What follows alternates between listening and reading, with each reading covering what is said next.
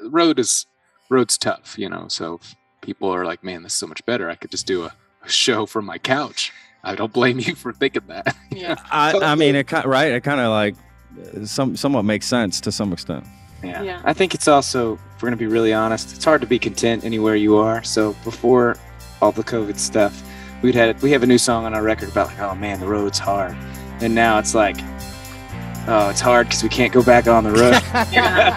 Let's be honest. Welcome to the Lone Star Play Podcast. I'm your host, Patrick Scott Armstrong. Join me and a famous guest. We discuss their career, life, food, Texas, and everything in between. Let's get started. The Lone Star Play Podcast is produced by TexasRealFood.com. Find out more at the end of this episode. Hi guys, and welcome to another episode of the Lone Star Play Podcast. I'm your host, Patrick Scott Armstrong.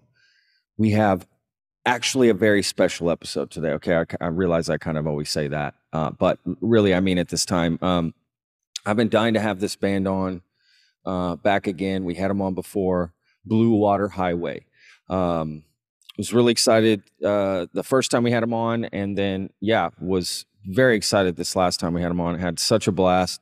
Because we have an event coming up October 28th at Hyenas in Dallas for the service industry. It's a service industry trivia night. We'll be doing more online on our social media about that, so you can find out more about that going to the event. It's free, okay, to go, and you can win stuff. I mean, come on, and you're gonna laugh. Okay, let's be real.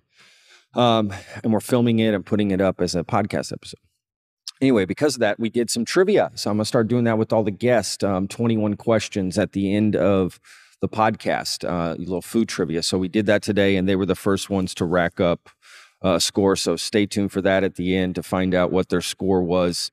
And then as we progress, we'll see who's doing good and who, how everyone stacks up against each other. Blue Water Highway has an album out right now. It's called Paper Airplanes. You can go to their website, bluewaterhighwayband.com. We'll put a link in the description as well. And follow them online, guys. Their music is unbelievable. And they have this cool new podcast that we talked about. So that was great. It's called Beyond the Songs, where they basically, you know what? I'll let them explain what that's about. It's got a nice little twist on playing covers and whatnot and explaining behind, their music. So anyway, it's a great interview. Really enjoyed it. Y'all are going to enjoy it. We have all four members of the band, Zach, Catherine, Greg, and Kyle. And again, Blue Water Highway. It's awesome. So real quick, before we get to that, here's a quick word from our sponsor, Texas Real Food. Hi. I wanted to talk to you about what's on the Texas Real Food site that's more than just putting in your zip code and finding, the coolest butcher, farmer's market, restaurant around you. There's also other resources on the site, recipes, articles, and one in particular is called the Texas Mom Blog. It's awesome. Faria Khan is writing these beautiful articles. You can really learn a lot about Texas, just giving you a lot of other things to think about. Food, family, everything behind that goes into food as well. So just different topics and conversations. Definitely something worth checking out as well. All right, back to the show. All right, guys, we're about to get to that interview really quickly here. Before we do, I just have to tell you about our social media very quickly. Please, if you're not following us already, do it. Dodgeball reference, hashtag dodgeball. Okay. Lone Star Play TX. Find us on Instagram and Facebook. And of course, as always on YouTube, please hit that like and subscribe button. And if you're not already subscribe. Wait, I think I just said that. Anyway.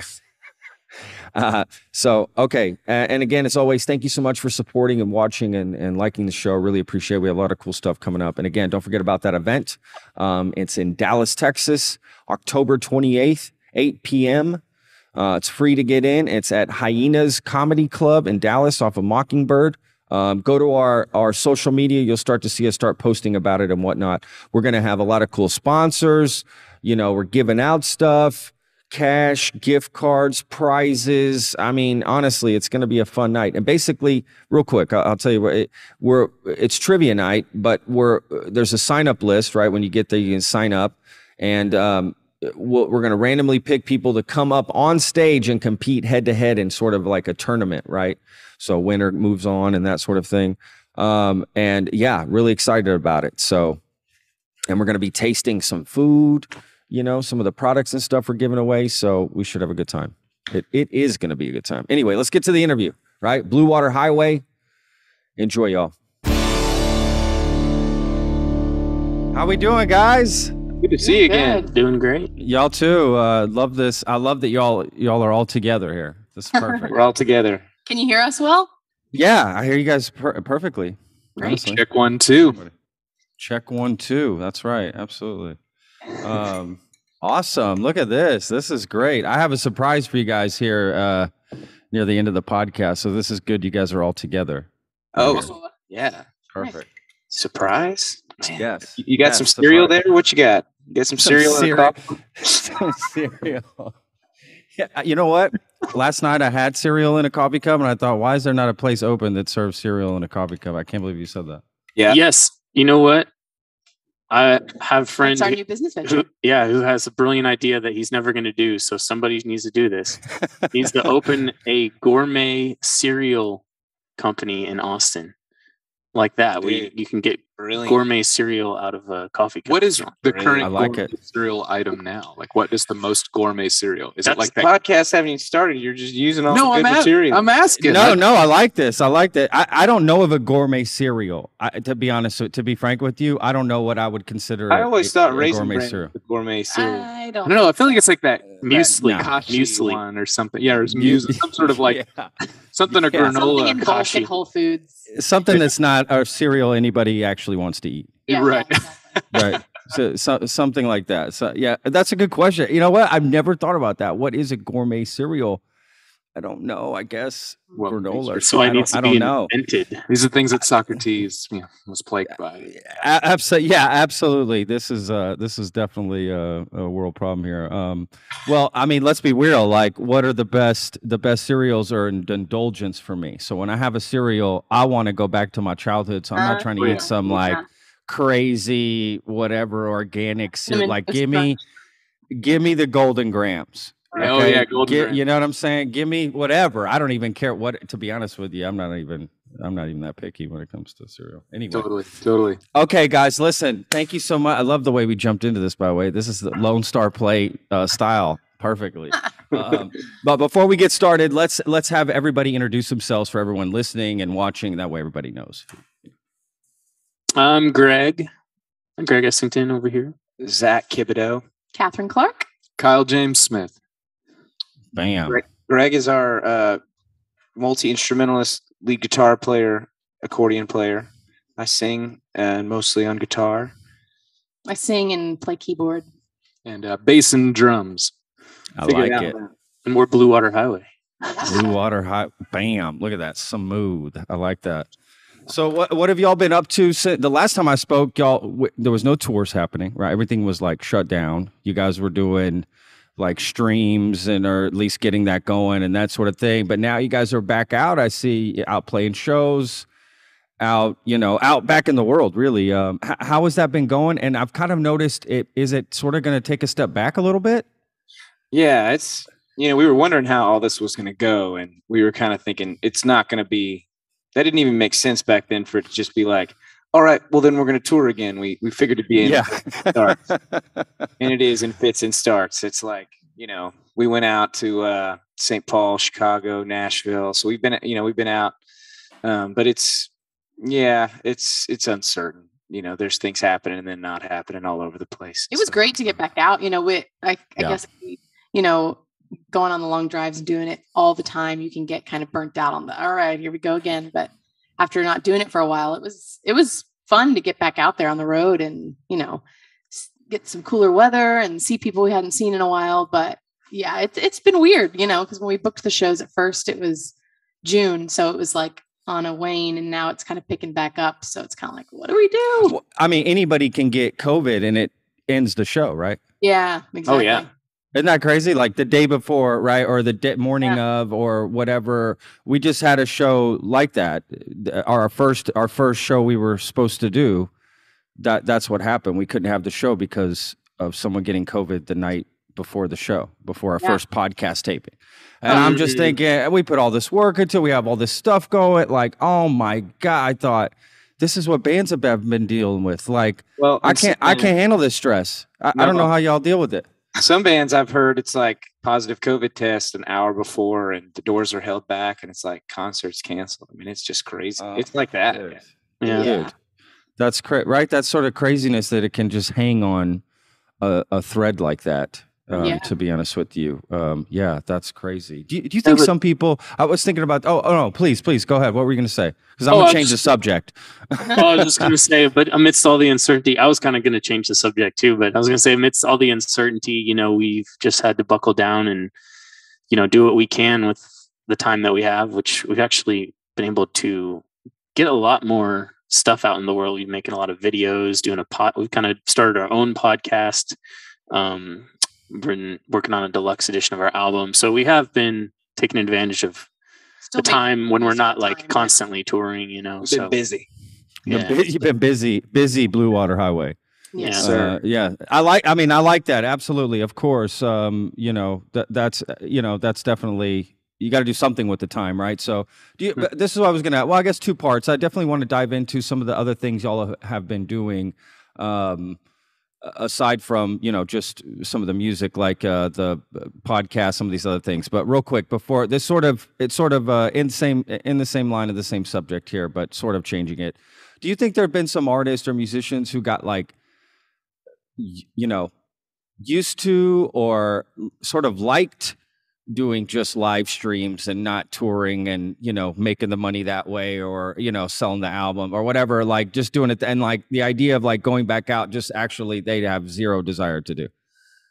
That's a good question, because I think there's good and bad about the road, right? And so if the road is something that you're like, oh, we got to go back out on the road again, I bet there's people out there that are very thankful. I mean, we in some regard were that way during like the stage at shows, right? It gives you like a perspective. I mean, I think we both slept in our own beds for the most we ever have in 5 years last year. Got to see our families, right. For all of the holidays, and we haven't. So we got things we haven't been able to get, but once you get back out there, you do realize you miss it. Personally, I think I just fully miss the road. Like I'd probably, out of everyone in the band, perhaps I could probably just live out on the road all the time. I just love to travel, see all that the world has to offer, and so I really love it, even the warts and all that comes with the road. But I get it. The road's tough, So if people are like, man, this is so much better, I could just do a show from my couch. I don't blame you for thinking that. Yeah, I mean, it kind of like somewhat makes sense to some extent. Yeah. I think it's also, if we're going to be really honest, it's hard to be content anywhere you are. So before all the COVID stuff, we have a new song on our record about like, oh man, the road's hard, and now it's like, oh, it's hard because we can't go back on the road. Let's be honest. Grass is always greener, man.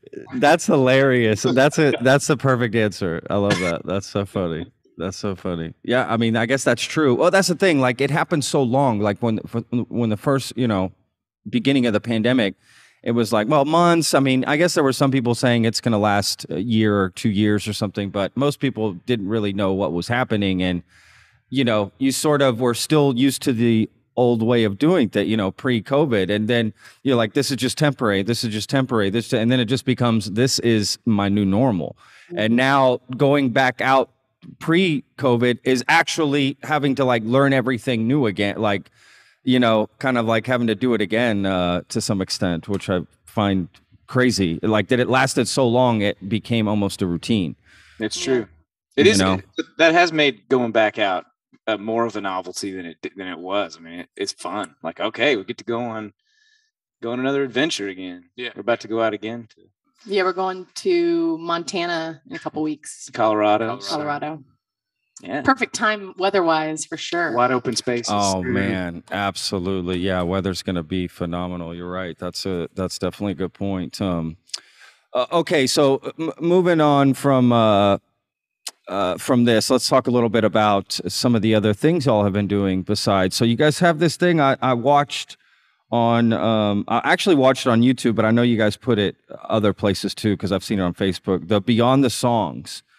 So let's dive into that a little bit, because I love the concept of this. It's very unique. I couldn't think of anything like that. If you guys want to explain a little bit about what that is, and let's dive into that a little bit.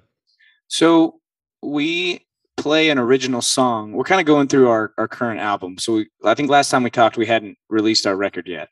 Correct. But that was released in March, and so that's the big thing we've got going on right now. It's Paper Airplanes. That's right. Album. Yes. And we take each song from the record, and then we kind of cover a song that's related to it or kind of inspired it. And we chat in the middle. It's a way for us to introduce like a depth to the song that, rather than people just listening to it. It's like, okay, what's the song about? Or, what is this artist that we really like, even if it's a song that's, just sort of related to it. It gives people also like, what do we listen to as a band, and what are the songs we like? And we get to talk about stories from the road and all that kind of stuff. So, and we prepare kind of what we're going to talk about, but at the same time, I feel like some of it's been plunging the psychological depths of our musical brain. I come across some really genuine revelations in the middle of our discussions. I'm like, oh yeah, that is where I got that from. We did do that. I love that. Trust me, I know the feeling. Trust me. I think what I find most fascinating about it is that added cover bit, right? Of letting that speak also for what inspired or relates or same feeling, or right. I like all that. It's just very unique. I like just a mix of it all. Is there any idea to expand on it or take it further, or are you just going to keep doing it sort of the same way? Because you've done quite a few of them up to this point. Soon we'll be through the whole record, and so after that, we're going to kind of just figure out any way we can expand on that concept of going beyond the song. Yeah, and it's what you start doing, other music that's not yours. Maybe invite a friend of yours that has a song and have them do it, but you do it with them. Yes. Use our minds. That's definitely one of the ideas. We've been throwing around a bunch of ideas, but the truth is we like Zach talked about, there's something authentic about the talking that I think we like most. And so if we really like a song that another artist does, or we really are just friends of ours that have music, that'll fit that mode, because we're just want to genuinely talk about this, and just kind of build a community more with that too. So that's one of the ideas we've talked about. But we just want to talk about songs. Like on the road, we're always listening to music and talking about it. So why not just cover a song and share some of the public? And also, I think for people that don't know us, you can be more enticed maybe by a cover at first. And then it's like, oh, I know that song. I'll watch this video. And then you might hear our song, and hopefully, Absolutely. Great point. That's actually a very good point, to be frank with you. Just from a marketing standpoint, even. Absolutely. It's a way to sort of reel you in, and something familiar that you've already attached an emotion to. So now you can sort of laterally start thinking from there about your song, right? And how it connects and whatever, and however you do it. I like that it could be different every time. Right. Just very cool. I love it. I love where it can go. So what's the podcast then? That's not the podcast, is it? We're calling it a podcast. We kind of call it. Okay. I think we're gonna put it on the podcast.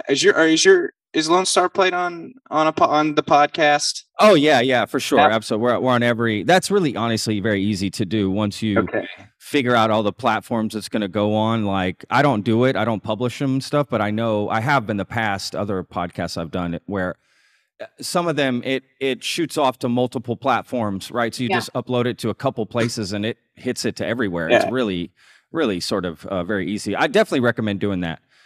For y'all's for sure. It's about 20 minutes, right? 25 minutes, maybe roughly. Mm-hmm. Perfect, man. Perfect. I would absolutely do it put it out as a podcast too, for sure. So I have to say, whenever we were just getting started with the idea, it was like we were going to play an original and play a cover. And I was talking to Greg, talking to guys. I was like, all right, I got these talking points. I'll just get up there and talk about, man, I'm already boring myself. And Greg was like, yeah, it's boring. Like, why don't you just get us all together and Kyle will throw a monkey wrench in the operation. Always do. Man, that was way better. Absolutely. Oh, I love that. I'm not saying it's not boring right now, funny. but it would have been more boring. That's funny. That's hilarious. Is there really a right or wrong way? Who knows? It's all subjective. Like, it's a tough thing to. I mean, I deal with it all the time on the podcast. We've done almost. I guess we're getting near 200 episodes. I think by this season, definitely near some point this season we'll hit 200 episodes. You've been getting after well over 150. Yeah, we've done a lot of episodes, but like it's more like, well, how much do you? I've gone back and forth with how much to prepare for episodes and what to do and how and this and that. And at the end of the day, I think the best for me anyway, the best strategy has just been I do prepare a lot actually, and I might even come off aloof, but almost purposefully. I've actually prepared a lot. I actually know a lot of what's going on and information and backside. I might hear something. Oh, I never heard that, but I have heard it. Yeah. I do know about it. Like you're sort of like actors where they prepare so much that they can go anywhere. You can do anything. You can improv. You can go. It probably works that way musically. The more you know, the more knowledgeable, the more whatever, you're able to jump around and it looks easy. Yeah, it looks like you're not even like you didn't prepare anything, but you actually did prepare. And in a way, you did prepare because you knew what you had wasn't going to work. So you did something else, and that was preparation in and of itself. So I got a question for you. How did you prepare for the tequila slap challenge? A lot of tequila, a lot of slaps. Because I thought that was hilarious. Yeah, no, thank you. Up there, I was not expecting slap. Somehow it was in the title, but it caught me off guard. Absolutely, yes. I'm not sure even where that came from. To be honest, but I can't remember. It was a lot of tequila. I remember I was drinking a lot of tequila. That's really how it came about. Yeah, that's funny. Really that's funny. I should do more of those challenges. People keep telling me to do more, but I get lazy. That's what happens. Lazy. That's okay. Give yourself a break. I love it. Okay, let's. I do want to talk about this a little bit. We're going to switch from music to food a little bit because I know you guys love to talk food. That's what I love about you guys. It's awesome. So this is something that's been on the top of my mind for a while since I saw this story about 3D printed Wagyu beef that they just made. Now they've been 3D printing some food and working with this and doing that, and this is much different from like Impossible meat this is not the same thing. This is lab grown, so it's actually muscle fibers, but not from an actual animal. I'm curious I'm asking everybody, like, what people think about this? Like, does that scare people? Does the idea of that sort of scare you guys or make you think, oh, that's not a future I feel like I want, or I don't know. I've never heard of this so you got to give me. And I'm not joking. To get around I know we were just talking about. I have actually never heard about. You know what a 3D printer is, right? Yeah, I know what a 3D printer is. So instead of it being like a GUI of plastic, it's a GUI of meat stuff that they. yeah, that's it. I assume it's going to be that's going to happen in the future anyway. So I think so too. To me, I'm like, if it tastes just as good, we watch a lot of let's do it. A lot of like YouTube cooking shows. I feel like I guess people still watch Food Network, but I watch YouTube a lot as if it were the Food Network. There's so many great things on there, and there's I forget what we watched, like what the channel was, but this lady made chicken noodles. Literally, like took chicken, shredded it up into like it's just a paste, and then made them become noodles. And they just look like noodles. And so it's like, but it's chicken. Is that legal? Is that okay? But I mean, if it works, it works. And I see it no difference. Like, so if you could somehow pastify a meat and then 3D print it, okay, cool. Then the only last step is what if it wasn't actually meat? What if it was something synthetic? If it tastes the same, then you shouldn't. What's in this? The whole point is that it's actually meat. No, I'm saying if it is or isn't. Oh, we talking about two things. We talking about just the Wagyu thing? That sounds awesome. Let's do it. 3D print me a Wagyu house. I'll eat it. But what is in it? What's in it is Wagyu beef. Actual meat, right? Isn't it? Right? Because you were talking it's muscle fibers. Now, it's not from a Wagyu. It's not from Wagyu, right? So it's not from an actual like cow. Oh, it is synthetic. It tastes like it? It is synthetic. It is synthetic. It supposedly tastes like it. Obviously, I'm sure they'll get the flavor more right and more, whatever to that extent. But it's in that style of meat. The idea is to save animals, right? I guess that's their idea behind it. But what there's a whole a worldwide industry around it. Like, how would we eliminate that completely? And then there's 3D printer, factories that are. I don't know how this works. I mean, I'm down for all new things. To be honest with you, as a chef, like I'm not like only old school. The original. There's really no original way still around that we eat. So I'm all for it. I was just gonna say, I wonder what nutritional value. Yeah, that was my question. That's a great point. Great point. If it tastes good. And it does have nutritional value, and might be worth it. Let's say it does. Let's say it tastes just like it. Let's say it has the same nutritional value. Let's say it's the same. It would be just like eating it from a cow. Would you want to see that? Them making chicken that way, pork, whatever. We don't have to. I wouldn't have a problem with that. It tastes the same, and it wouldn't like give me a third arm or something. I will say Zach would be much more open to it if it was pork, because he's a big fan of pork. That's I don't really Me too. I don't Me really too. care about 3D anything print him a else. pork chop, he'll be happy. I don't really care about anything else. Exactly. Just leave my pork alone. Absolutely. I mean, hey, that's they'll do vegetables that way. They would do everything. I would assume it would get to that point. I mean, I guess for like space travel.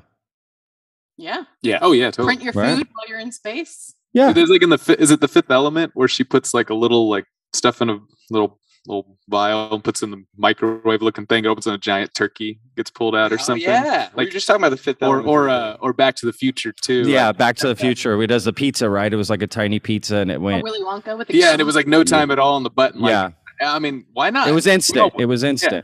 We want those things. That's awesome. The way I see it is it should start separate. It should start as its own thing. Don't try to necessarily act too hard like it is the same thing. It is a different thing. I see what you're saying. Tofu, for example, like big fan of tofu, right? But I eat it as a thing in itself, not as a substitute for something else. Once you start eating things as its own, then you can appreciate it on its own.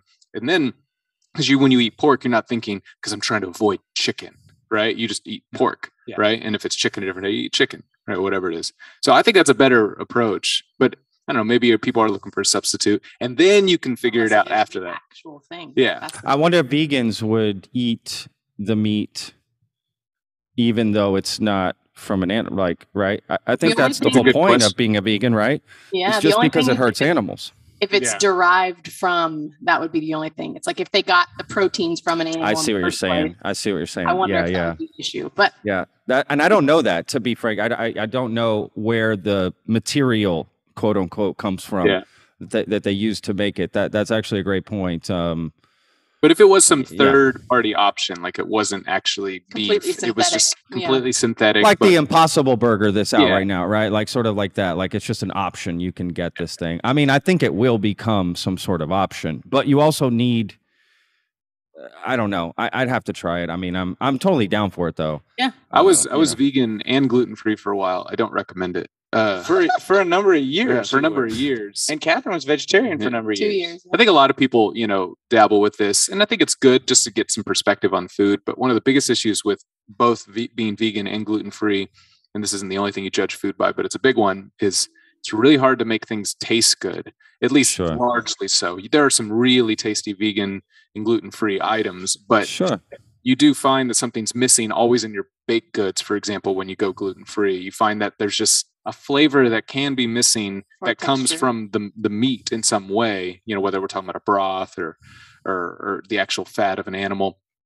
and I get it that some people might not want those things But then I do think the burden then on the meatless folk is to come up with some really awesome recipes. Then, like, I don't want to like, all right, I'll just like eat a carrot and then be happy I'm not eating meat. But I've tried over the years with that. I remember I made like it was like a carrot based hot dog thing once, where you like shred up a carrot and then you like combine it with soy sauce and like piece it back there and make a hot dog. And I remember eating it, it's like, it worked, but it doesn't taste like a hot dog. Like, I would rather just eat carrots and soy sauce as a thing rather than try to make carrots and soy sauce become 100%. Hot dog. Yes.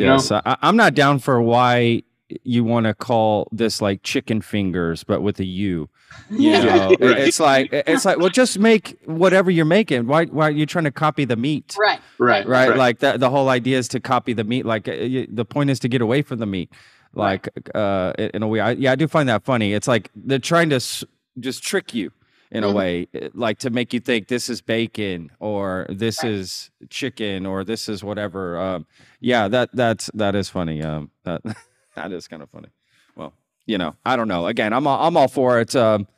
Most vegetables, all fruit we have, pretty much actually everything we eat is already genetically modified. Everything. It's already been genetically modified. If you look at like the history of food and fruits and vegetables especially, you'll see how much they've changed over the course of hundreds of years, sometimes thousands of, and just become, and what we've been doing to them since we landed in America and how we were genetically modifying them back in the 1600s, to be honest with you, and picking certain seeds and picking certain thing and making them a certain way and sort of evolving them, a certain way for us to eat. So like, and same with meat and stuff. Look, I mean, most of the meat you get, unless you just get it straight up from a farm, it's coming from a factory. Okay. Yeah, and they're not treated well, those animals. Right. And you can find the more humane and absolutely. That's modified. Let's be real. That's not like, that's definitely modified meat. We're eating all preservatives that go into things we eat. All these things. So somebody fussing about 3D printed food, right? Like, let's get with it here. It's a weird line to draw. All the white-tailed deer venison in my fridge outside, that was not been modified as far as I know. Yeah, true. I was pretty closely connected with that process from start to finish. And that's beautiful. But there would be no need to 3D print white-tailed deer in the Texas Hill Country, at least. Nope. That would be good. You've got plenty. You got other problems. Yes. If there's a need. Be like, I don't know. Yeah, I think we're going the wrong direction there. The whole genetically modified food thing has been kind of an interesting thing I've thought about, because for starters, when people think genetically modified food, they're kind of seeing that, they're thinking like some petri dish where like your cucumber is, and you're like doing like some sort of like crazy sci-fi thing to it. Yeah. But back in the day, farmers were genetically modifying their foods just over generations of replanting and keeping and saving seed in various ways. In a way, that's all that was. That was the technology of that time. We've just advanced it to where we're doing this. That doesn't make it right or wrong. It's just, it's the same thing, just the technology's gotten better. And it is something to definitely keep in mind, because I know like was it Monsanto and the whole like they genetically modified a lot of these crops to have like a resilience to like the poisons that they sprayed for insecticides, right? So people are really concerned that they're putting the poisons in those things. Those are good concerns, but it's those very decisions have solved so much world hunger at the same time. So it's kind of a weird thing, because we've increased like rice yields in the world, like some crazy number. I forget the exact statistic, but like their rice just couldn't be grown in places until we genetically modified it. And now we're feeding a lot 100%. More. And so 100%. I think it's important to be cautious, just like anything in science, but genetically modified foods is what we've always been doing. Just the technology has, it's like it's a really good thing. Yeah. If you think about it. Like I remember reading about something called guilds, where when you want, and I'm going to mess all this up, but when you have like a tomato plant in your garden and then certain bugs are always eating your tomatoes, what do? Well, you could spray insecticide, right? But a good organic technique is to plant like certain flowers or other vegetables that specifically have a natural, the bugs want to either eat those or they ward them off. Mint leaves or something, for example, might ward off a different insect that likes to eat. And that's how you get these, like they call them guilds, these combinations of like flowers and herbs and vegetables that work together so the bugs don't get there. Those are great ideas, but I don't know if that's always easy on the mass scale. Obviously that's how you get to the chickens and the tiny cages and all these different techniques that create better yields. But is that best for all the other things? Yeah. It's complicated to say the least, but I always think it's interesting to keep in mind that farmers have been genetically modifying things all the way back to when they started. I mean, that's just what farmers do. They save seed. Absolutely, of course. All the fruits, vegetables, they're not from their original places you think they are, right? Like everything came from somewhere else, all been moved around, traded. Absolutely. Again, it's just stuff that's been. What was that, Zach? You told me like years ago about the things that are surprisingly not from America or not from. It was like tomatoes are not. Oh, you're putting me on the spot. Oh yeah, you know what I'm talking about, right? All the famous European dishes that it's like necessarily had to be after 1492 because they were from America. Yeah, like tomatoes were not an Italian thing before. Oh yeah. Chocolate. Potatoes were not a thing in Ireland. That was all that stuff. Came from America? Yeah, all that. Yeah. A lot of stuff. Look it up. It's crazy how many things you just. And even the vegetable itself, like if we were to have photos of those vegetables from back then, they would not look the same as now. Oh, absolutely. Yeah, right. They just look completely different. Like we have to. How many people are in the world that we have to feed? Like we're going to have to use technology. There's just no.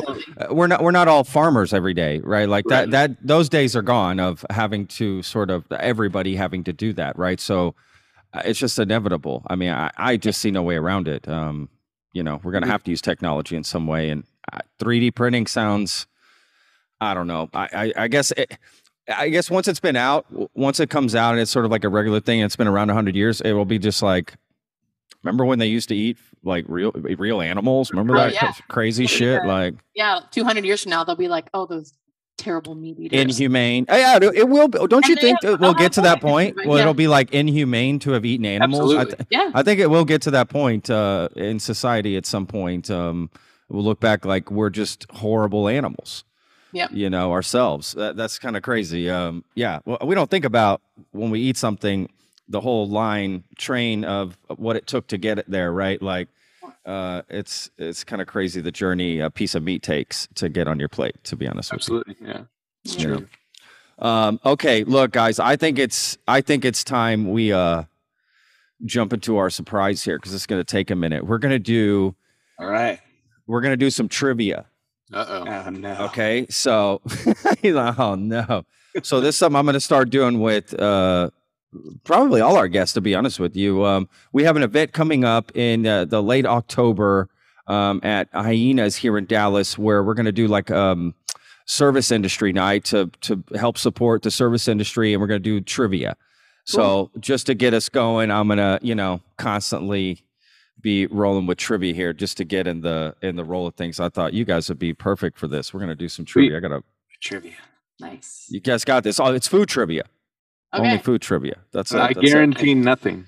So what we'll do is we'll go one person at a time and we'll just accumulate your score. So it's 21 questions, and you guys are going to set the standard for every guest after you here. Woo! So let's you got a good team. Right. Tough spot. Look, you got 4 of you guys. You guys can do it. But you're all individually. You're all answering individually, yeah. Or what do y'all think? Do you want to answer collectively? You're the boss, man. Whatever you want. What's most entertaining? Or we can have a buzzer. I think individually. Okay, let's do it. I like that. I might secretly get Kyle. Are you going to tell us the answers? Yeah. Yeah, of course. Yes. I'm going to tell the audience, everyone, the answer right afterwards. Okay. Alrighty. Let's do it. I'm going to keep track of the points. I may cheat. No promises. This is an honor system, y'all. Okay. I'm gonna let y'all do it. Okay. All right. We'll go stage left to right. So how's that work? Is that Greg first? I actually, yes. Okay. All right, Greg. Let's do, number 1. And we'll be reasonable on the amount of time to answer this. Otherwise okay. Yeah. Absolutely. Okay. What is the staple food of almost 1/3 of the world population? Boom, got it. I got to go with rice. Word. Correct. Since we Wow. just talked about it. Bam. Yep. Oh, yeah. Yeah, that would have been. I was just talking about it. I know. Y'all actually brought up a few things that are going to be in this trivia just by coincidence. Whoa. Y'all Nice. brought them There up. you go. Oh, so I should have listened to Kyle whenever he was. Yep. Should have read the article for you. Listen to Kyle. Oh, shit. I love it. All right, here we go. Okay. All right, Zach, you're up next here. Okay. What contains more vitamin C, broccoli or orange? This has got to be a trick question because it's obviously Trick question. Vitamin C doesn't It's exist. obviously orange. But if you wanted me to answer it that way, you wouldn't have thrown in. So I'm going to go with broccoli just because trick question. You are correct. It is broccoli. Whoa! I wanted it to be a double trick question where he just randomly put You dummy! Of course it's Of course oranges. it's oranges. Right? Yes. That Well I should done. have done that. This is not the SATs, y'all. Yeah, I think I'm not that jalapenos smart. actually have more vitamin C than oranges as well. If you're not Really? gonna That's eat, possible. you're gonna eat jalapenos. With that attitude, It says, let's see, my answer said broccoli contains almost twice the amount of vitamin C than an orange. It also contains calcium equivalent to that in a glass of milk. whoa! Interesting. Huh. Interesting. Okay, so eat your broccoli, people. I Eat your love broccoli. I love broccoli too. Three Okay, two. You guys are 2 for 2, y'all. We're doing good. Crushing it. Okay, number 3. Catherine, you're up here. Let's see. Number three. What was the first vegetable ever planted in space? Planted in space, but not okay. I'm gonna go with a potato just because of the Martian. That is correct. You That are would've been correct. like- It is potatoes. Great job, y'all. Y'all are crushing it. I'm telling you, y'all are We're all crushing downhill it. from here. Okay, now it gets hard. No, I'm kidding. Give him Here a we really go. hard one. Right. I mean, I thought these were all just somewhat not really. Okay, number 4. What is the most expensive spice in the world in terms of weight? Oh, that's I think that's is it called saffron? It's the reddish looking one, the one that's inside the flour, I think so. right? Saffron. That is correct. Yeah. Whoa, Kyle. Yes, saffron. Like $1 It's like Yeah, it's $15 for a jar this big. It's expensive. When I lived in Bought Spain, it they as a have result. saffron is so cheap actually in Spain. You could get Okay. it like in a little bag, honestly, in a little bag. Like Almost it, worth wow. it. Just fly there, get the bag, bring it back. Really? it grows like on the side of the road. Oh, Oh, wow. that's crazy. But I think the whole thing is that's like the only place it grows, right? So, Correct. It's What do you- it's still a lot of saffron comes from Spain. yeah. Yeah, it's a popular thing in rice, I think. I don't know what else it's used in. But in Spanish dishes, obviously. I think a believe lot. so, Yeah, yeah. saffron's a lot in Spanish dishes, right? Saffron. Yeah. Oh yeah, for sure. Saffron. Yes. Okay, number 5 here. We're back to the beginning. Greg, you're up. Here we go. Although considered as nuts, these are actually seeds. What is it? They're considered nuts, but they're actually seeds. Cons. I don't know. Yeah. First thing I could think of. But that's fine. Incorrect. Your first wrong answer, guys. That's okay. All right. That's okay. Listen, y'all are still crushing it. All right. What is Okay. it? Guys? You guys know? I thought it was cashews. No, it's almonds. Almonds. That was my other Oh. guess. Okay. Next question. Here we hungry. go. Yeah. Which country has the lowest meat consumption in the world? India. Very good. Wow. Great job. Yes, yeah. Great job. Y'all are killing it. Let's be real. It was Amazing. wrong, but great job. No. India's right. India's right. Well done. Yes, well done, y'all. Okay, Catherine, you're up again. Here we go. Which country consumes the most coffee per person? Oh man. A lot of countries out there. It's a country like it's not some weird country. I'm between. Don't give it away. I'm Not- between Brazil, Colombia, and Italy. I'm gonna go. Let's go Colombia. I don't think it's No, I think it's the United States. really? That's not. No, those are both wrong. Ooh, interesting. What is What's the answer? It is the Netherlands. Wow. Whoa. Wouldn't have guessed that. Wouldn't have guessed that. An average person there consumes about 2.5 cups of coffee each day, which doesn't seem like. I mean, Yeah, I consume like. But I guess if you do that average per like every person that yeah. I was trying to think of I figured it'd be a place that produces where all the beans, coffee, but yeah. Good point. That's okay. That's okay. Yeah. Yeah. The country of Texas. The country of Texas. Some people think it is. Okay. We're number 8 here. Okay. Which fruit resembles 60% of human DNA? That's a fascinating question. I do not know the answer. It's something pretty, standard. Just go with the apple. No. Is it a banana? I don't think anyone is more obvious than another. Yeah. It's a banana. Yeah, it was banana. That's crazy, right? Wow. I feel like myself when I eat bananas. At least 60% of the time. Yeah. Feel right at home eating bananas, right? Yeah. You guys are going to look at bananas differently now. Yeah, I made banana bread last night. Should I feel bad about that? Yeah. You get your ancient ancestors. Goodness. Okay. All right. No worries here. See, they're getting a little tougher. Banana bread is people. All right, Greg, we're back to you again. Here we go. Right. Where did French fries originate?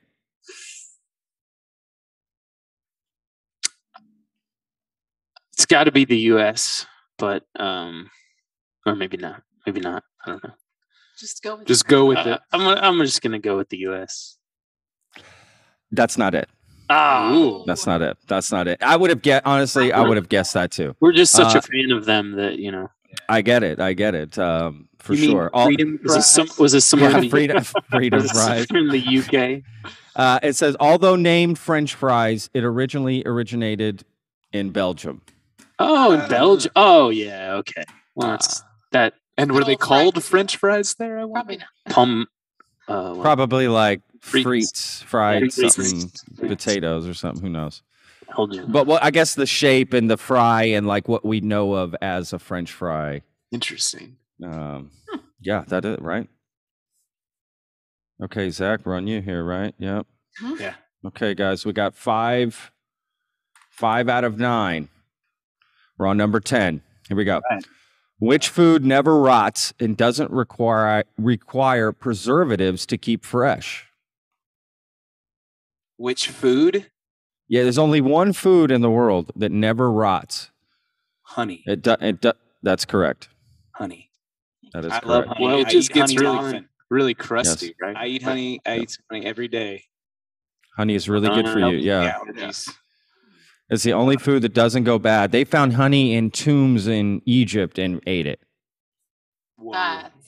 That's really It never goes bad. How crazy is that? That's actually quite fascinating, to be honest with you. It really is. It looks really gnarly though if it's old enough. If it doesn't go for sure. If it doesn't go, We have to store it right. Let's be real. You do have to store it right. But if you do that, it can theoretically last forever. Honey is such a cool. Wow.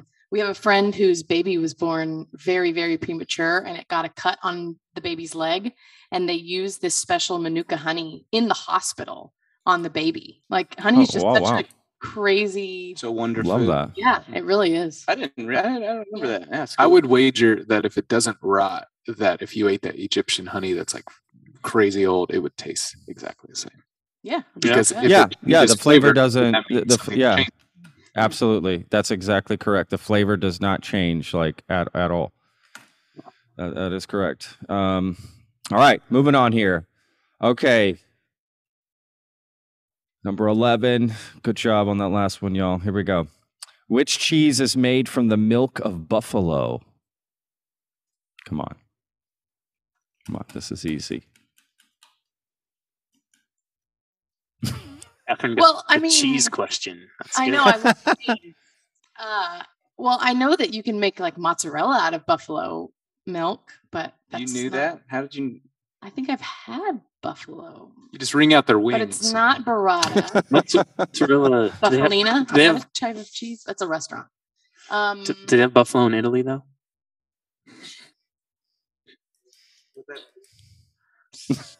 I don't know. Just mozzarella? pick one. It's not mozzarella. I know that. It is mozzarella. You got it right. Whoa! That's really impressive. Well done. I think that's what I said. I think I've had buffalo mozzarella, but I wasn't sure.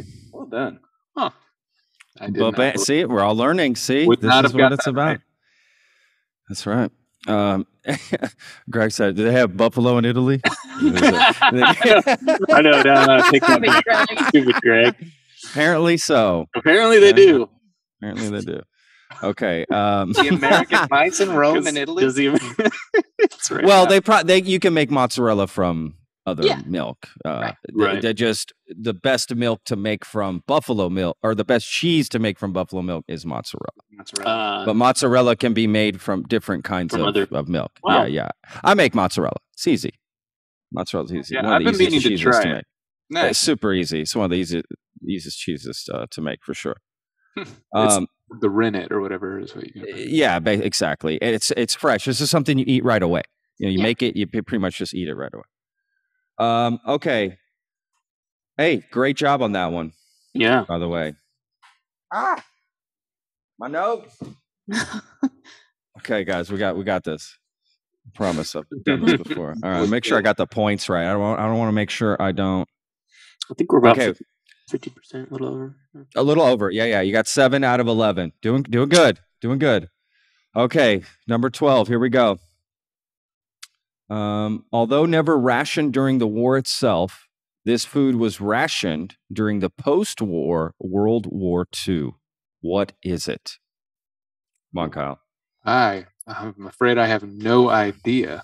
Rationed It was rationed during the post-war, exactly. World War II. Not during the war itself. But not during the war. For some reason, I want to say coffee. That's actually not a crazy answer. It's not right, but it's not a crazy answer. Zach, you know? This might be something you know. He's our World War II guy. I don't know. Bread. Wow. Post After, World but War not, II. but not during. Huh. Not during the war. Yep. They let them eat it during the war. Probably ate a lot of bread. Yeah. That was probably like the one thing. And then I guess afterwards they were just like, guys, we got to take a break from bread. Yeah. There you go. Okay, no worries. Okay, here we go. All right, we're back to the beginning. Here we go. Which was the first food eaten in space? So the first food eaten, not planted like I asked earlier. The first food eaten in space. Spam? Ooh. That's actually actually a pretty good guess. It's not right either, but it's those little guess. space dots that you get at. Oh yeah, space. NASA. Yeah. Obviously, it's that. Obviously, Dippin' Dots. Ice cream. Dried strawberries. Yeah. This is kind of a funny answer. Applesauce. Applesauce, huh? Huh. I would not have that. Yeah. Yeah, applesauce. Hey, I don't know. Okay.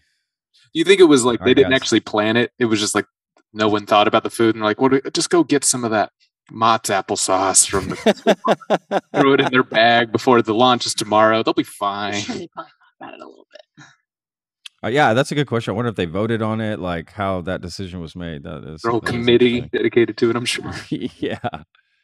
Okay. All right. Let's see here. Who's up? I'm lost. Zach. Okay. Some people are afraid of cooking. What is this fear called? This is a tough answer. Not gonna lie. All right. There is a fear of people that they have of cooking. They're afraid of cooking. It's one of those, One of those words. Okay. One of those words. It's gonna have a phobia at the end of it. Yeah. Exactly. That's what I meant. That's what I meant. Yeah. We got half the answer. Come on. Reach Yeah. back to that last Do you get half a point? Do you get half a point for half of that? No. Yes, no. definitely do. What's Round another down. word for cooking? Cooking. Okay.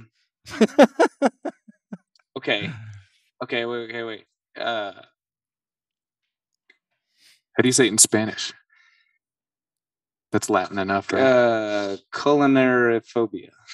All right, you're on your own, buddy. I don't think anybody would ever get this. I'm not even sure how to pronounce it. To be frank with you.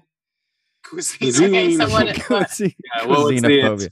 The answer is okay. Mageriocophobia. Wow, Mageriocophobia sounds. The Latin word is magerio, which means chef or butcher. Okay. So I actually Wikipedia'd it, and I just made that a word. I like and it's quite fascinating. To be honest with you, it's not what you sort of typically think. Like, it involves a few different things. Like, some people are a fear of spreading illness. Like, they're afraid to cook the meat not long enough. Contamination, right? So there were or contamination when they're prepping it. So that fear keeps them from cooking. Some people, just the cooking process itself, like fear of getting hurt, either burning themselves, cutting, something along those lines. And some people just have a fear of recipes, the anxiety of having to read a recipe, do everything right, follow it. If they miss a critical step, like that anxiety alone keeps them from cooking. Another one is fear of food knowledge. You don't know enough, so you're afraid of using the ingredients and blah, blah, blah. And another one was food intake, of how much you might feel about how much you're going to eat or not eat, or you cook too much, you feel like you have to eat it all, or something along those lines. So I found that fascinating. All 5. Yeah. Yeah. It wasn't just like a simple I'm afraid of the kitchen. No, this is like a real, these are real deal. I feel like a lot of us have some of those fears. We're just able to overcome them. Right. Like, I have a fear of burning myself in the kitchen, right? But that goes away very quickly once you realize, you know what you're doing, and blah blah blah, and so realize, hungry, you realize, well, that too. But you realize it's going to happen. Right? It's all good, but it won't be life threatening, right? Like, hopefully, just don't use a mandolin. That's my recommendation. Oh yeah, right. Get rid of mandolins. Yeah. Mandolin? Okay. Yeah, it's a it'll slice. I thought it was like don't use a mandolin. Like, that's not a good idea. An instrument. Not bad. Different mandolin. It uniformly cuts. Yeah. Okay. They can be used safely. I'm just messing, but they have been known to cause the worst injuries I've seen in kitchens. Mandolins. Okay, next question. I feel like we're learning a lot here, guys. Right? This is why I did this. I like this. Yeah, it's good. Learning a ton. Okay. I feel like that was a really tough question, so I apologize. I apologize. Definitely the hardest one by far. Sorry, Zach. Yeah, for sure. If anybody would have got that, we would have been blown away, to be honest with you. You would have instantly got a win for the whole thing. I got half of it right. Right, yeah. Okay, Catherine, you're up next? Mm-hmm. Yes, okay. Which food contains the most calories per gram? Pretty regular, something a lot of people eat all the time. I'll give you a hint. It's a vegetable. Oh. Interesting. I was totally going to say like a fat, like a cheese or a butter. Calories per gram, and it's a vegetable. Potato? But you wouldn't give me 2 potatoes answers. Corn? No. But you already said potato. But no, it's avocado. Avocado. Oh. Really? Yeah, which is a fat. Yeah. They're super fatty. Is it a fruit? It's a fruit. Maybe it could be a fruit. I could be wrong. Oh my gosh, I screwed it up. You know what? I'm going to give you that point just in case. Because that could be right. Yeah, I could have misled you. So you know what? I'm going to stop giving hints. That's my problem. I led you the wrong way there. I apologize. My apologies. But okay, at least we know the answer. The food that contains the most calories per gram, an avocado. Okay, Kyle, you're up. Okay, listen, Zach and Catherine are carrying all the points, guys. Oh yeah, y'all need to step it up. Okay, I'm just being real. Yeah. All right, here we go. When initially introduced, which drink was marketed as a brain tonic and an intellectual beverage? Brain tonic. Let's go back to the 1800s. Whiskey, final answer. Nah. And if you're saying I'm wrong, no. I'm wrong. It's gotta be Coca-Cola or Dr. Pepper. That's actually correct, Catherine. It was Coca-Cola. Yeah, come on. See, look at this. They are guys. Come on. See, it's got to be. No, it's got to be whiskey. Sorry, you just want a glass of whiskey. I just want. That's what's happening. Okay, listen, Greg, you're up, brother. Pressure's on. Let's do this. Let's do this. Let's do Pressure is on. Oh my God, you got this. You got this next one. Uh-oh. Okay. Which state of the U.S. drinks the most alcohol? Which state of the U.S. drinks the most alcohol? Oh, man. That is tough. Per capita? Who's got the biggest population? Well, that's what I was going to say. Is it per capita or is it per... Yeah, no, it's true. I don't have those details. Okay. Just most gut, alcohol. Greg. Okay, it's the consumes the most alcohol per person. Okay. Per person? Where's Wade Boggs? Where's he from? He was on a plane. Yeah, so it wasn't in a state. Do you guys think you know this? Or y'all just I have no any idea. educated guesses? I'm gonna go with we said per capita? Is that what we said? Let me ask, per person. Okay. Per person. Let me ask you this. Yeah. What city do you think in America they drink the most? It's probably that state. Oh, okay. Then I have a guess. I'm gonna go Wisconsin. Whoa. Who? Okay. Oh, I see where. What? Because we drank beer in Wisconsin once, I think. What? Wait a second. What? Wait, hold on. Okay, wait. Wisconsin. I Bro, thought that Bourbon Street when he said that, so I thought New Orleans, so I thought Bourbon Louisiana. holy Wisconsin. It's gotta be It's gotta be a northern state. It's gotta gonna be say New York or Massachusetts. I was thinking New York or Massachusetts. too. Wisconsin. I can't get over that answer. Wisconsin. No. Well, No, my thought was Milwaukee. We went to the breweries there, and that's like this is where you messed up, Greg. yeah, I know. Beer's lower alcohol by volume. Wait, yeah, but that means you drink more of it if it's lower alcohol by volume. You can't Okay, drink. give us the answer. Don't make this before more we- complicated. Before we Listen, y'all are gonna kill yourself. It's Nevada. Because of Son Vegas. of a nutcracker. See, we've never been to Vegas. I feel like if Vegas, Reno. I've never been to Vegas. You know, But okay. Either way, like New York City, New Orleans, Miami, LA, like that. But he's like Milwaukee, fucking Wisconsin. What the fuck? That's right. That's pretty. That's the answer of the night. That's the answer of the episode right there. Well, Wisconsin, Wisconsin. I love it. That was great. I love it. That was great. Sorry. You had a reason. You did have a reason for that I answer. did have. so It was an educated guess. Yeah, it was. I'll give you that. I'll give you that. It wasn't just a blind guess. Okay. All right. Listen, y'all are still gonna have to step it up, guys. Okay, Zach, you're gonna have to get some more points here for these guys. Here we go. All right. This is number 18, I believe here. Pardon me. Okay, here we go. Who is said to have created the Manhattan cocktail? This is super difficult. Whoa. You're getting some tough. Like Can we the phone a name friend? of the dude that did it, or woman? Who knows? Yeah. That's Or did it come from space? Was it Probably not Oppenheimer? that. Yeah. I tell you what. Let's Oppenheimer. make this easier. What country did it come from? I'll make this a lot Manhattan's in easier. the country of New York. Yeah. I mean, the Manhattan, the United States. It's totally. I don't know. My I don't guess know the is- answer. My guess is it came from London, Yeah. Mm. but I don't know. I don't know.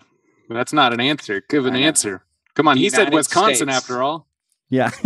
Came United from States? No. That's she was. Catherine was right. It's It's London. from England. It's from England. Winston Churchill's mom came up with that cocktail. Whoa. Okay, that's super cool. Wow. Wow. That's a great trivia question. That's a good, like, if you're at the She bar was- and since someone orders that, nobody's gonna know that. Yeah. You know what I mean? She was American, wouldn't she? Winston Churchill's mom. He was part American. Oh. I don't know if she was actually like citizen, but like I do know that he had some American. that was like a thing. Yeah, he did. Huh. Well, there you go. Look it up. We'll look it up. Yet you couldn't get that answer right. Yeah. Well, I don't know. Listen, All right. maybe she was inspired by New York and had them create it there in England, as a tribute sort of thing. Yeah. Right. That's what I'm thinking. I don't know. I mean, I'm spitballing here, but okay. I think Catherine, you're up next, right? Mm-hmm. Yes. Okay. All right. We got 8 points, guys, out of 19. Ooh. We got way harder. Or out of 18, excuse me. This is number 19. They did get harder. Okay. It's not getting any easier. Here we go. According to Greek mythology, you already know it's going to be. Who is known as the god of wine? Oh, I know this. Greg. Zach and I know this. God of wine. I don't know any of the gods.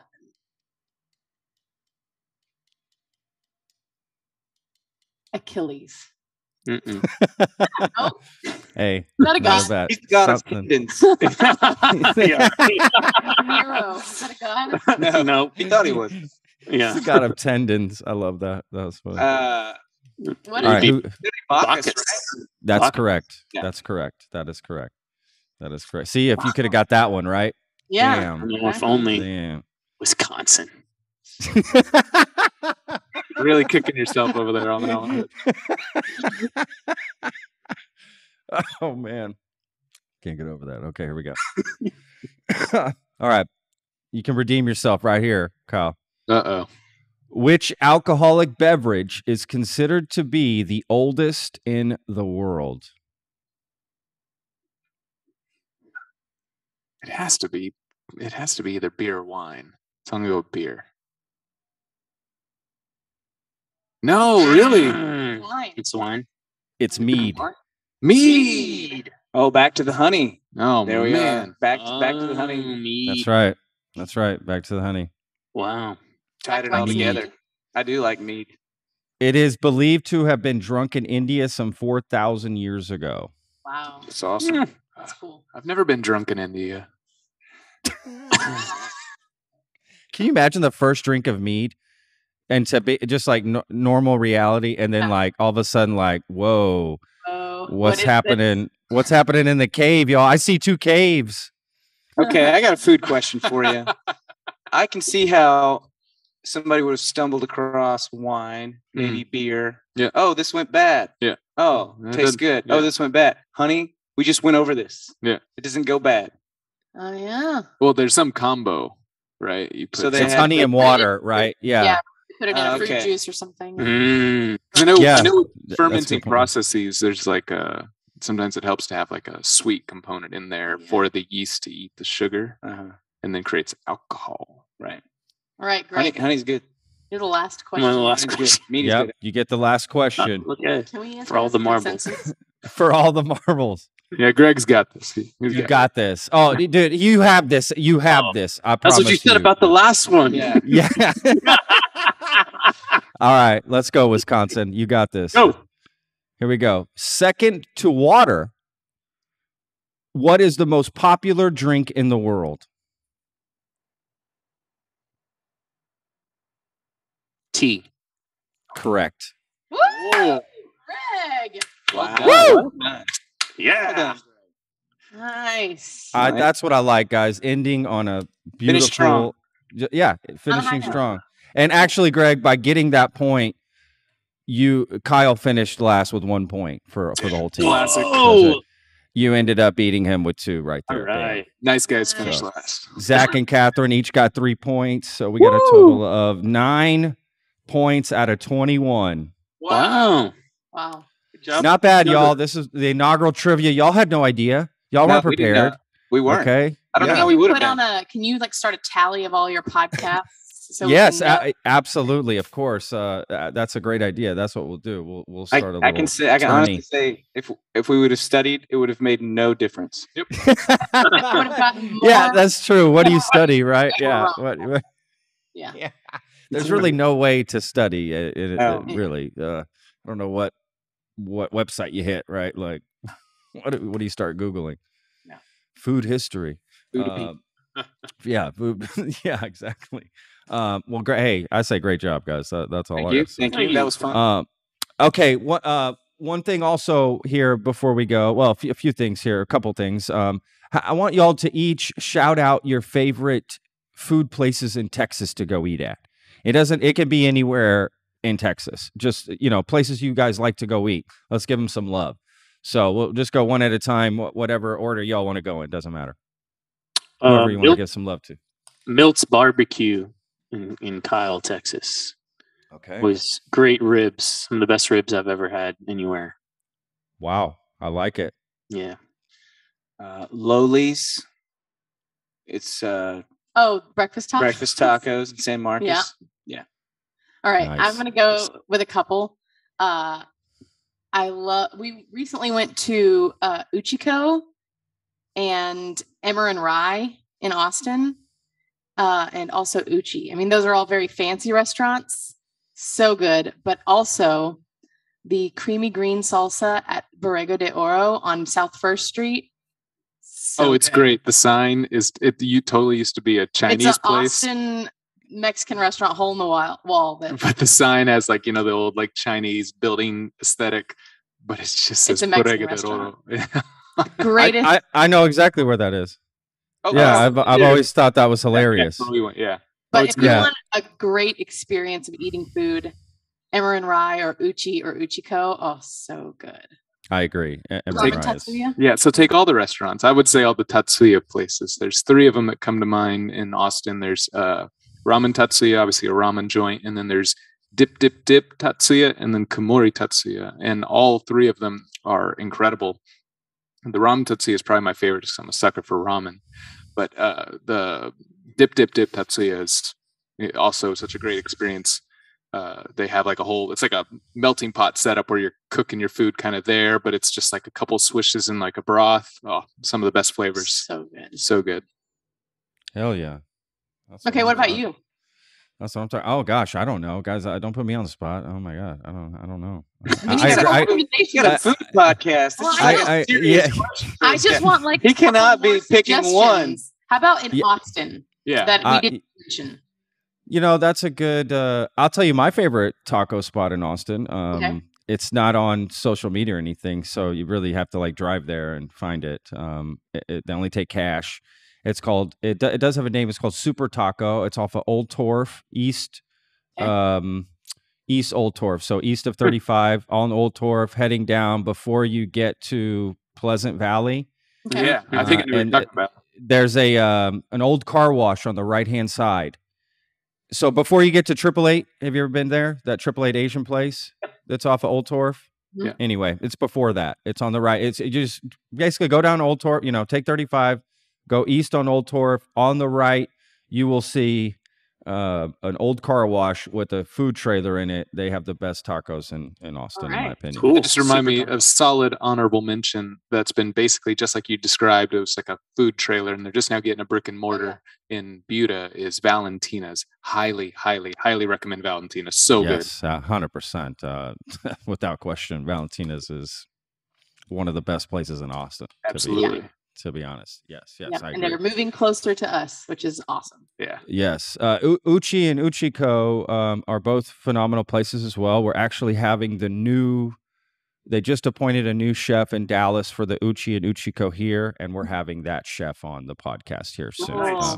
I'm actually going to Uchi to sit down and eat, and I'm going to do the podcast at the restaurant.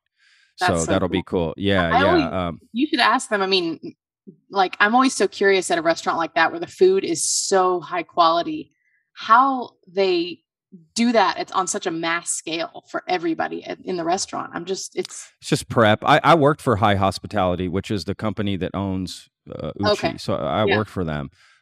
It's just it's just a prep. Bunch of people it's just prep. Same way you guys learn a set. Yeah. You just learn each song. It's like, how do they know this song so well? Because I played it a million times, man. It's the same thing with those places. It's just a lot of prep, discipline, and a lot of good routine chefs in the kitchen, I'm sure. Absolutely, of course. They only take the best there. They also follow a very Japanese style at those places, which is just you don't have much to do. So the little you have to do has to be fucking perfect. Right. Okay. It's that simple. And it's really just up to leadership to not take anything less than that, right? You just create an environment where it's going to happen anywhere, because you're more looking at the people next to you prepping their stuff. You're like, I got to beat them, right? I got to make mine just as good, right? So it's all very in a good way too. They create a pretty decent environment of lifting each other up and making sure everyone does a good job. Those are actually a great place to work too. Cool. Not aside just from their food. Yeah. You know, it's probably some of the best Japanese food in the country, to be honest with you, is uchi. That's what we've heard. I mean, it's just incredible. Oh, 100%. There's no question. We're having Tyson Cole on. What am I talking about? We're having him on soon. Cool. As well. Yeah. Nice. What am I talking about? Yeah, absolutely. That's great. Yeah, for sure. There's a restaurant that we really like. That's him and the guy who does Franklin's. That Laurel. Yeah. We had Aaron on in July, and we talked about Laurel because they opened one here in Dallas. Okay. And yes, I worked at Laurel actually for like 4 months or so, a while ago. Right when they opened, I was a chef there, a sous chef there at the one there in Austin. Cool. Great spot, great food. Yeah, 100%. It's too much, honestly. It was too much work. It was like we were constantly busy. We were serving crazy amount of people. It was probably the busiest place in Austin at the time. Could be one of the busiest places, period. Still, I don't know, with the pandemic and everything, obviously that changed a lot, but anyway. Okay, well, hey, great shout outs, guys. Those are all awesome places. I knew you guys would have some awesome places to shout out, you know what I mean? Let's real quick, let's tell everyone where they can get your new album, Paper Airplanes. I know it's still, it came out a while ago, but it's still something y'all are promoting, and it's what the current album is. So if you want to just tell people how they can stay connected with you guys, and really whatever you want to tell them about tour coming up, whatever, I'll let you guys take it over from here. Yeah, definitely follow us on social media. We're at Blue Water HWI, Instagram, Facebook, Twitter. And then, we, listen to our music anywhere music is found online, but we do have CDs on our website for sale if you Google that. And we're going to have vinyl of our album coming in November. So definitely, nice. Yeah, go ahead and, give us a follow or sign up for our email list or whatever. And we'll definitely let everyone know when we get those in coming up in November. But yeah, we're really excited about getting the vinyl. Hell yeah. We've got some cool stuff coming up in October, November. We're putting out a new single. And we're also putting out a deluxe edition of Paper Airplanes that's got some, I think two live recorded tracks. And we're also we went into the studio and filmed and re-recorded the whole album front to back, kind of the style that you saw, like, I don't know, Taylor Swift did it, Billie Eilish did it, where they kind of release their whole album front to back where you could watch it. So we're going to release that on a website called Noon Chorus, and a couple of the tracks from that are going to be on the deluxe edition with this new single. So, oh wow, it's coming up next month. Yeah, no, I hadn't heard of that. I hadn't heard of that concept, that idea of playing the whole. I don't know. Yeah, what you're talking about. It's really cool. I mean, it's almost like it's kind of like the live stream thing that everybody was doing last year, but a little more, professionally filmed and edited and all that. So you just play every song one after the other. Yeah. Yeah. But we went into the studio and did it. And, we really a little different versions of it. It makes you a couple times, and the way it's shot, it makes you feel like you're right there on the live room floor in the studio. So it's a cool, it's a cool experience. Yeah. So there's no takes. I mean, it's like, this is it. Well, or I guess you go song by song, right? You record it song by song. Definitely, we had to reset certain songs, have different instruments on and whatever. But we're definitely playing right there exactly what you see. Exactly what you see. Exactly. It's not formed of different takes. Right. The song. Yeah. I see what you're saying. Yeah. That's cool. Wow, that's super cool. That shows like real talent. That's when you get to see people that have, real talent. Like it's legit.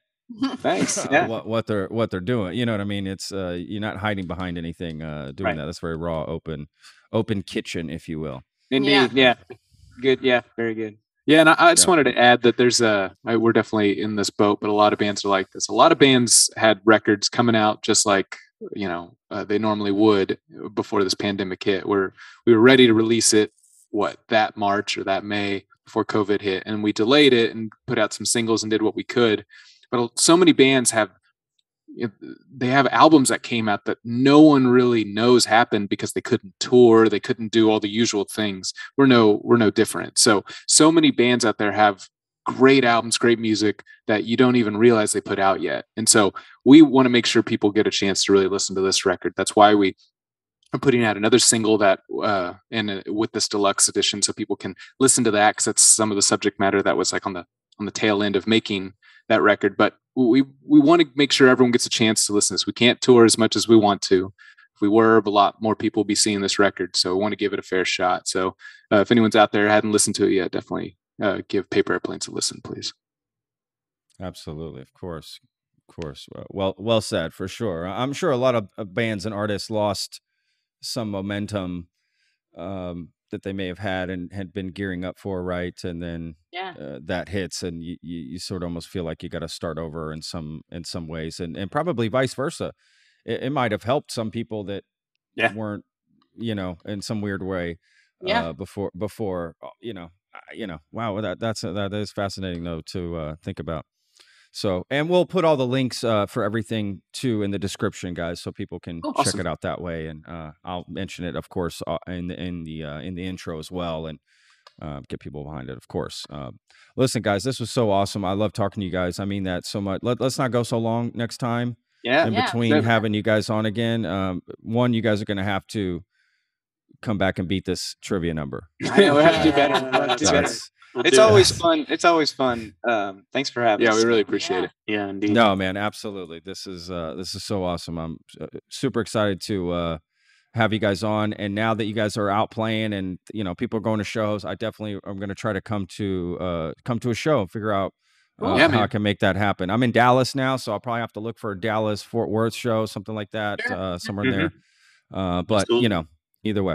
So thank you guys so much. Appreciate everything. Y'all are doing for the music industry, and just keep going, doing your thing. Wish you guys all the best. And just good luck with the tours and everything coming up. I know that stuff's just very whatever. So I just, wish the best with that for sure. Thank you. So awesome.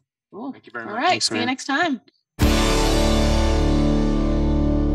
And now it's time for my favorite part of the show, the end credits. This is everyone responsible for making the show happen. Executive producer, Sebastian Sauerborn. Podcast manager, Nevena Ponovich. Marketing manager, Caroline Grape. Video and audio editors, Danilo Vojnov and Pavel Sebastianovich. Thumbnail designer, Marko Vukovic. Social media manager, Ursa Rusman. Guest outreach, Corey Menciez. Designing image quotes, Jay Apuya. Social media videos, Labri Fernandez. Outreach support, Yonet Del Mundo. Thank you so much for listening. We'll see you next time. The Lone Star Plate podcast is produced by Texas Real Food. Go to texasrealfood.com and you can search your city for stores, butchers, restaurants, farmers markets, and more who are using fresh, artisanal, organic sources. It's a fun site that brings all natural options all together. I hope you enjoyed this episode. For more information, go to thelonestarplate.com. I'm your host, Patrick Scott Armstrong. Until next time.